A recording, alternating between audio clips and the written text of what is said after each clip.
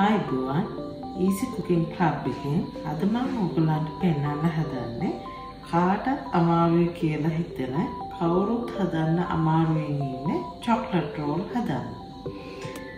මම අද පෙන්නන්නේ Sri Lankan style එකට හදන chocolate roll එකක්. ඒකට අවශ්‍ය වෙනවා පාන් පිටි ග්‍රෑම් 55යි, සිහින්ව කුඩු කරගත් සීනි gram 85යි, bitter 4යි, chocolate powder මේස හැඳි 2යි, baking powder තේ හැඳයි, vanilla තේ හැඳයි. chocolate roll එකේ icing එක හදන්න අපිට අවශ්‍ය වෙනවා butter gram 100, icing sugar gram 212, cocoa powder මේස හැඳි 2, whipped cream grams 12, vanilla තේ හැඳ. මේ ප්‍රමාණයේ chocolate roll එකක් හදන්න ඕගොල්ලන්ට ඕනේ වෙනවා tray එක දිග අඟල් 14ක් අඟල් 13ක් 15ක් අතර දිගින් tray එකක්. ඒකේ පළල අඟල් 11ක් පමණ තිබිය යුතුයි. parchment paper එකක් ඒ tray එකට දාලා උඩින් බටර් ටිකක් ගාලා ඒ tray එක සකසා ගන්න ඕනේ. මෙන්න මේ ආකාරයෙන්. ඊළඟට මම කරන්න යන්නේ මුලින්ම විතර වල සුදුමද කහමද වෙන් කරගන්න එක. ඒක කරද්දී විශේෂයෙන් දැනගන්න ඕන කාරණයක් තියෙනවා, මතක තියාගන්න ඕනේ. මේ එක භාජනයකවත් වතුර පොඩ්ඩක්වත් තියෙන්න බෑ. අනිත් එක තමයි සුදු මද වලට කහමද පොඩ්ඩක්වත් කවලම් වෙන්න බෑ. කහමද වලට සුදු මද චුට්ටක් කවලම් වුණාට කමක් නැහැ. නමුත් සුදු මද වලට කහමද පොඩ්ඩක්වත් කවලම් වෙන්න බෑ. ඒක මම කරන්නේ මෙන්න මේ ආකාරයට මේ විදිහට පෙනේරයක් අරගෙන මම මෙන්න මේ ආකාරයට පිටර වල සුදු මද කහමද වෙන් කරනවා. ලොකු භාජනයේට සුදු මද දා ගන්නවා.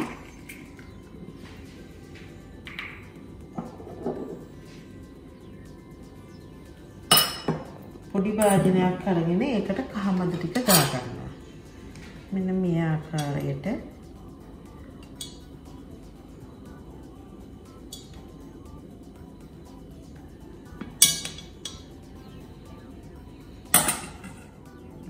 දැන් මම bitter සුදු මද කහමද මෙන්න මේ ආකාරයට වෙන් කරගත්තා. මම ඊළඟට පාන් පිටි ග්‍රෑම් 55ට baking powder තේ හැන්දක් දාගත්තා.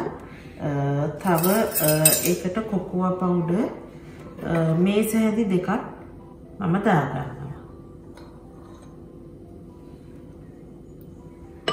මේ ආකාරයට මැනලා cocoa powder මේස හැඳි 2ක් මේකට දාගන්නවා. දාලා දැන් මම මේක පෙනේරයක් ආධාරයෙන් මේක මම හොඳට හලලා මේ තුන මිශ්‍රණයක් හොඳට මිශ්‍ර කරලා මිශ්‍රණයක් සකසා ගන්නවා. ඊළඟට මම කරන්න හදන්නේ මේ bitter සුදු මද ටික හොඳට බීට් කරනවා. ඒක බීට් කරන්න ඕනේ මෙන්න මේ ආකාරයට. බීට් කරලා ඉවර වුණාම මෙන්න මේ වගේ කඳු වගේ මෙහෙම උඩට එන්න ඒ තත්ත්වයට වෙනකන් බීට් කරන්න ඕනේ bitter සුදු මද ටික. සීනි අපි ගත්තු ග්‍රෑම් 85න් හරි අඩක් අරගෙන මේ bitter සුදු මදේ බීට් කරපු එකට ඒ ටික දාලා ආපහු බීටර් එක ආධාරයෙන් විනාඩියක් 2ක් පමණ ආපහු ඒ සීනි ටික හොඳට මිශ්‍ර වෙනකන් බීට් කරන්න. ඊළඟට අපි කරන්නේ කහමද ටික බීට් කරන එක. මෙන්න මේ ආකාරයට එනකම් කහමද ටික බීට් කරා හොඳින් කවලම් වෙනකම්. ඊළඟට අපි අර ඉතුරු කරගත් ඉතිරි සීනි ප්‍රමාණය කහමද වලට එකතු කරලා නැවත ඒ ආකාරයෙන්ම ගසා ගන්න. දැන් bitter සුදු මද තිබ්බ භාජනයට අර ගසාගත්තු කහමද එක එකතු කරනවා.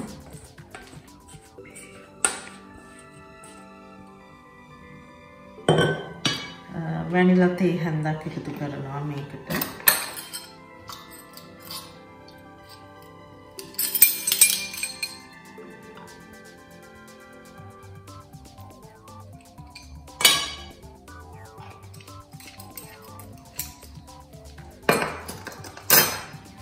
කළා මේ බිත්තර සුදු මද කහ මද වැනිලා ඒ ටික හොඳට කවලම් කරනවා. ඊළඟට අපි කලින් සකසාගත් පිටි කොකෝවා පවුඩර්, බේකින් පවුඩර් එකතු කරලා සකසාගත් මිශ්‍රණය හැන්ද බැගින් එකතු කර බිත්තර සුදු මද කහ මද මිශ්‍රණයට එය නැවතත් අර පෙර ආකාරයටම මිශ්‍ර කරගන්නවා. මෙන්න මේ ආකාරයට තමයි මිශ්‍රණය ඔක්කොම මිශ්‍ර කරලා ඉවරනහම එන්න ඕනේ.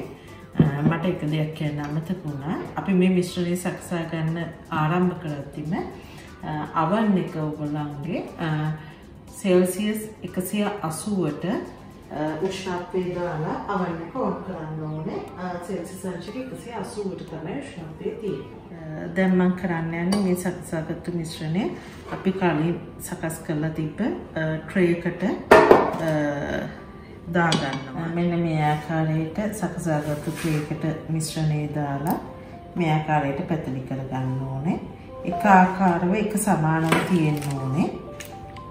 ට්‍රේ එකට දැම්මහම මෙන්න මේ විදිහට ට්‍රේ එකට දාලා හැම පැත්තටම සමබර විදිහට හොඳට විසිරලා ගිහිල්ලා තියෙන්න ඕනේ.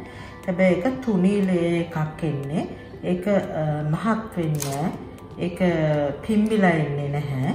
ඒක මේ ආකාරයටම තමයි බේක් වුණායින් පස්සේ එන්නේ. මේ විදිහට හරියට ඒක හැදිලා තියෙනවා නම් මෙන්න මේ විදිහට හිල් හිල් ආකාරයට අපිට දැක ගන්න පුළුවන් වෙනවා. දැන් මම මේක අවන් එකට ඇතුළට දානවා.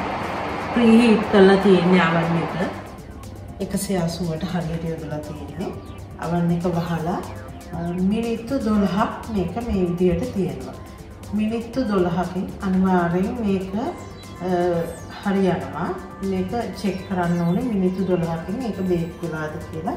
ඒක අවන් එක අනුව සමහර වෙලාවට වෙනස් වෙන්න පුළුවන්.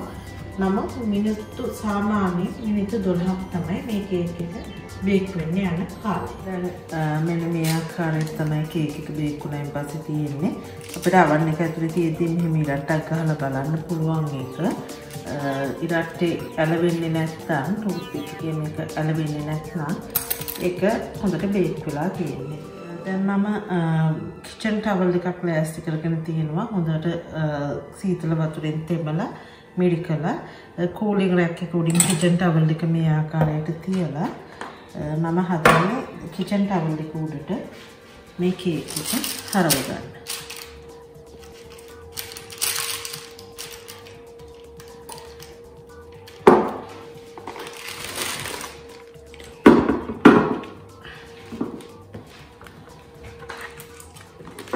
මේ ආකාරයට මේ කේක් එක කිචන් ටවල් එක උඩට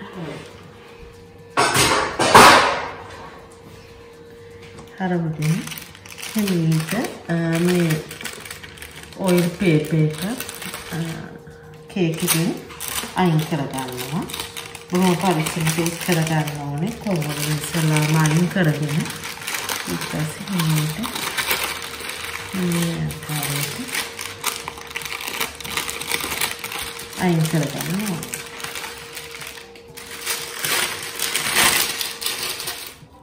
ඉන්පසු කූලින් රැක් එක මම අයින් කරලා ටවල් එකට මෙහෙම තියාගෙන තියෙන්නේ. දැන් මේ ටවල් එක මෙහෙම අරගෙන හිමීට මෙහෙම ටවල් එකත් එක්කම මේ චොක්ලට් රෝල් එක කේක් එක මෙන්න මේ විදිහට රෝල් කරගෙන යන්න ඕනේ. හොඳට තදට මේ විදිහට ඒක රෝල් කරන්න. කිසිම අමාරුවක් නැහැ.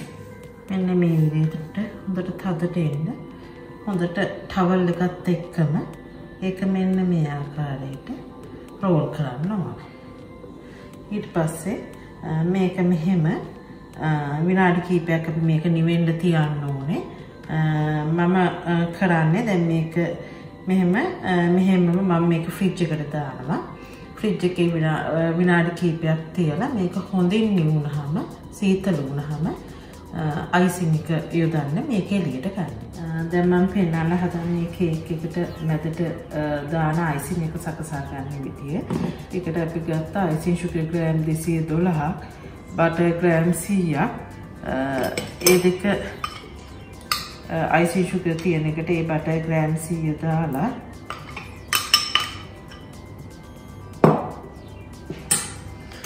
cocoa powder මේස හැඳි දෙකක් දාලා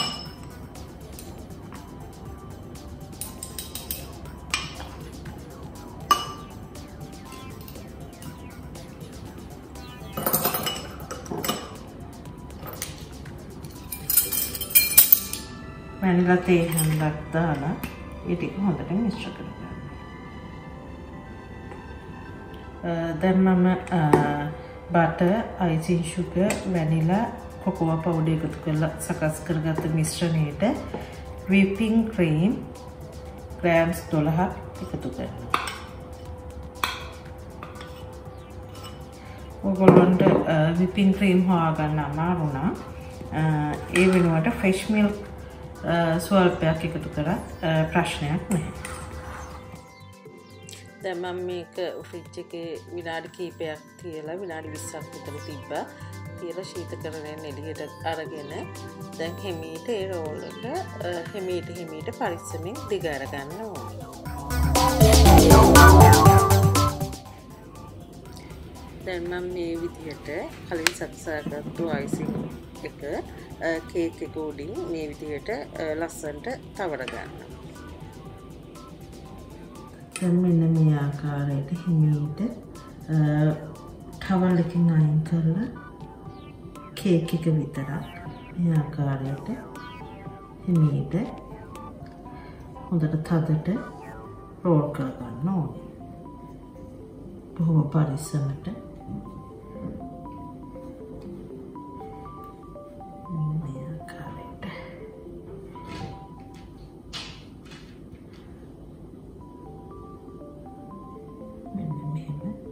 roll කරලා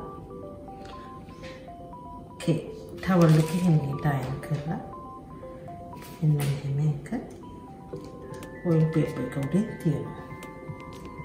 ඊට පස්සේ ආපහු අපි කරන්නේ මේ oil paper එක මෙහෙම තියලා මේක හොඳට කඩට oil paper එක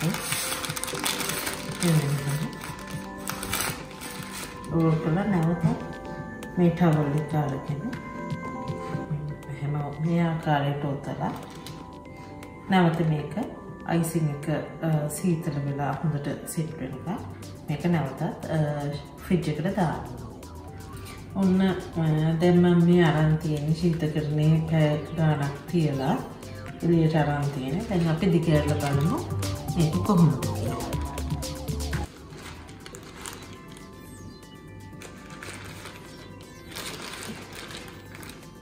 දැන් ඔයගොල්ලන්ට කපලා පෙන්නන්න කොහොමද ඒක ඇතුළේ කියලා.